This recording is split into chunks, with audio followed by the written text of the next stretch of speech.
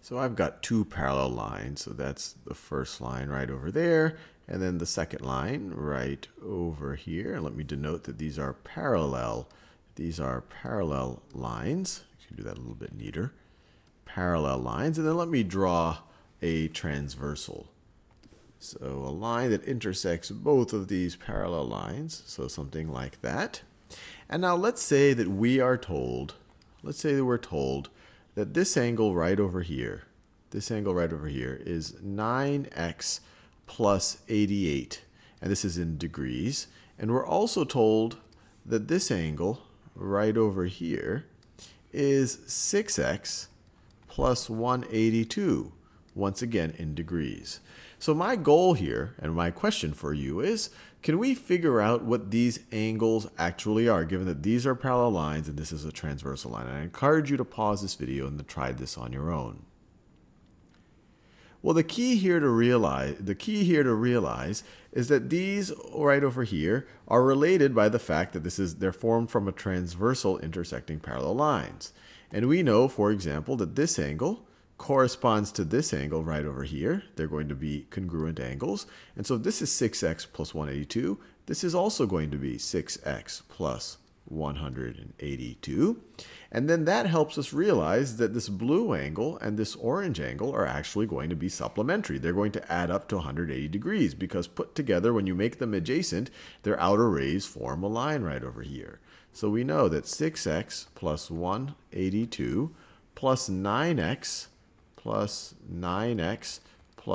88 is going to be equal to 180 degrees. Is going to be equal to 180 degrees. And now we just have to simplify this thing. So 6x plus 9x is going to give us 15x. And then we have 182 plus 88. Let's see. 182 plus 8 would get us to 190. And then we add another 80, gets us to 270. Plus 270 is equal to 180. If we subtract 270 from both sides, we get 15x is equal to negative 90. Negative 90. And now we can divide both sides by 15.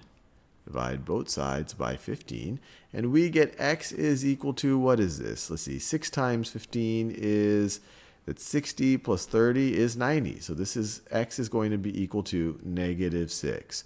So far we've made a lot of progress. We figured out what x is equal to. X is equal to negative 6, but we still haven't figured out what these angles are equal to. So this angle right over here, 9x plus 88, this is going to be equal to 9 times negative 6 plus 88. 9 times negative 6 is negative 54. Negative 54 plus 88. Let me write this down before I make a mistake. Negative 54 plus 88 is going to be, let's see, to go from 88 minus 54 will give us 34 degrees. So this is equal to 34, and it's in degrees. So this orange angle right over here is 34 degrees. The blue angle is going to be 180 minus that, but we can verify that by actually evaluating 6x plus 182. So this is going to be equal to 6 times negative 6 is negative 36 plus 182. So this is going to be equal to, let's see, it's 1. Let's see. If I subtract the 6 first, I get to 176. So this gets us to 146 degrees. And you can verify 146 plus 34 is equal to 180 degrees. 146 plus 34 is equal to 180 degrees. And we could also figure out the other angles from this as well. We know that if this is 34 degrees, then this must be 34 degrees as well. Those are opposite angles. This angle also corresponds to this angle, so it must also be 34 degrees, which is opposite to this angle, which is going to be 34 degrees. Similarly, if this one right over here is 146 degrees, we already know that this one is going to be 146. This one's going to be 146 since it's opposite, and that's going to be 146 degrees as well.